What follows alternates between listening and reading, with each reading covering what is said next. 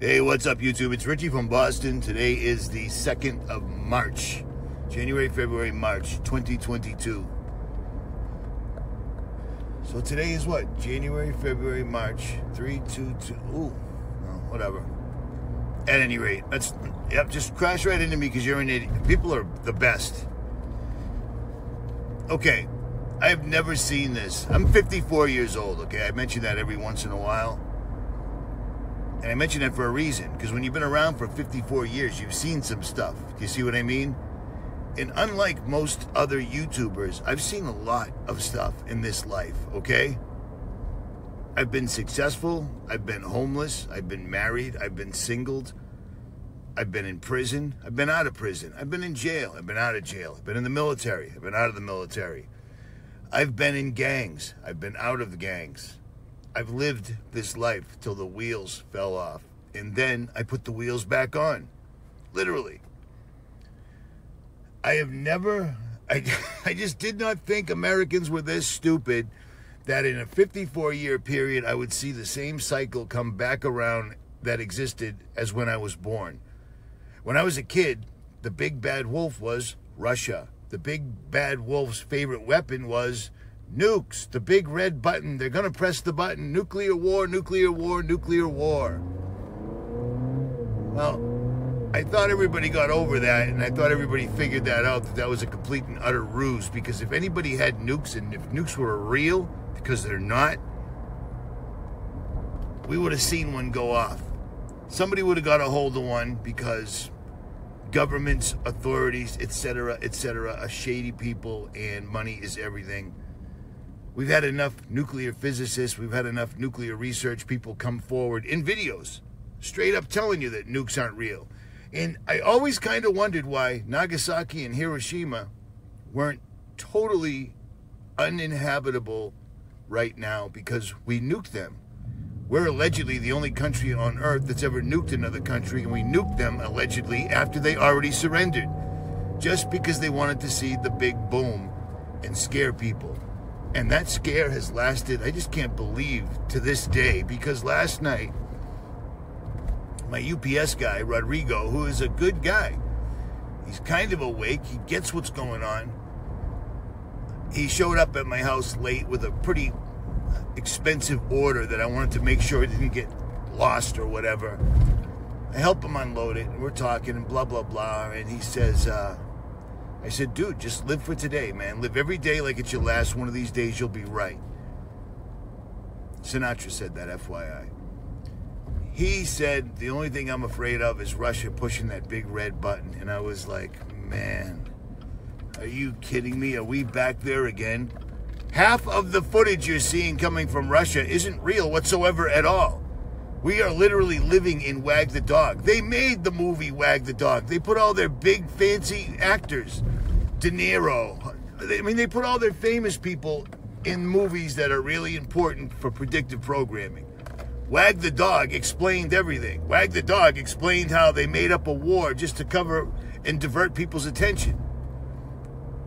They're dropping the mask mandates. They're easing off. They're backing up like all is well. But then suddenly, out of nowhere, Russia rises up. Russia is the bad guy. All eyes are on Russia, on the Ukraine, etc. Half the footage we're getting is fake.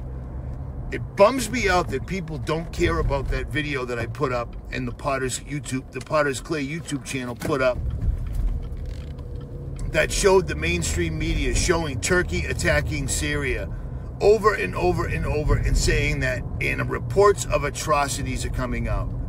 That's a huge statement right there, because if they were inadvertently, accidentally, innocently running footage that they all believed was another country attacking another country big time and one of our allies, well, it is what it is. But the fact that they knew it was fake and they said reports of atrocities. How are there reports of atrocities coming out of Syria when this all happened in Kentucky? Kentucky. United States of America, Kentucky. People didn't freak out. People didn't lose their minds. And coincidentally, that entire event with Turkey, Syria, and Kentucky happened 1 week prior to Event 201. And after all the elites and after all the wealthy people watched us absolutely do nothing, like materialistic, too busy to do anything, I can't drive right now because I'm texting, etc., etc., etc. I can't think about that because somebody just upset me with their words and I don't know what to do because words hurt so bad, and blah, blah, blah, blah, blah. After all that, the elite sat down and said, let's do this. Let's force these people. Actually, let's not even force them. Let's have them help us trick everybody into changing their DNA. Screw the mark of the beast. We're going to change their DNA right off the bat. You don't see anything about that? You don't see anything about that on the internet prior to this whole thing happening. And yet here it is.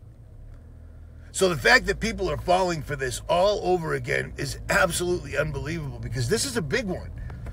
Well, why would they do that? Because this allows everything else they haven't got to yet. Everything that they can't blame on a coronavirus strain.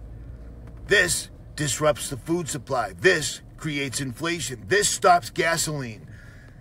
This can do cyber attacks. This can take out the internet. This can do so many things for them. This is like a 𝗦𝗵𝗿𝗵 multi-tool. This gives them all sorts of options that they couldn't figure out how to do. But here's the deal.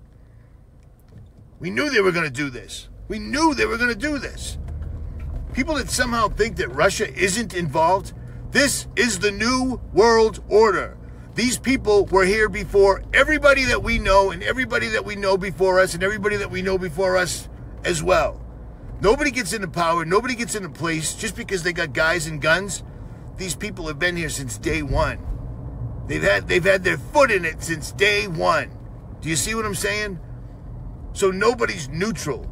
Anybody that's worth anything, anybody that's talking in an authority position to the people of the earth that's making sense, well, they get dealt with. Ask 𝗦𝗵𝗿𝗶𝗱 how it worked out telling the truth. You know what I'm saying?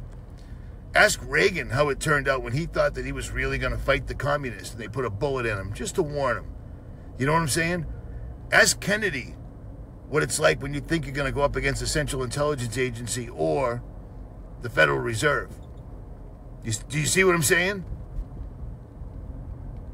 It's just astonishing to me that this continues to go on and my people perish for lack of knowledge.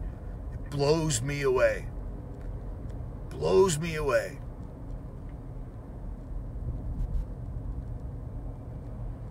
At any rate, don't believe the hype, but believe this. If you're sitting around worried about a nuclear weapon landing in your backyard, don't worry about that. You ain't going to die like that. You're probably going to die cold, hungry, and alone. That sucks, right? Well, I can only warn you so much. Can't come to your house personally and help you get ready. I'm out.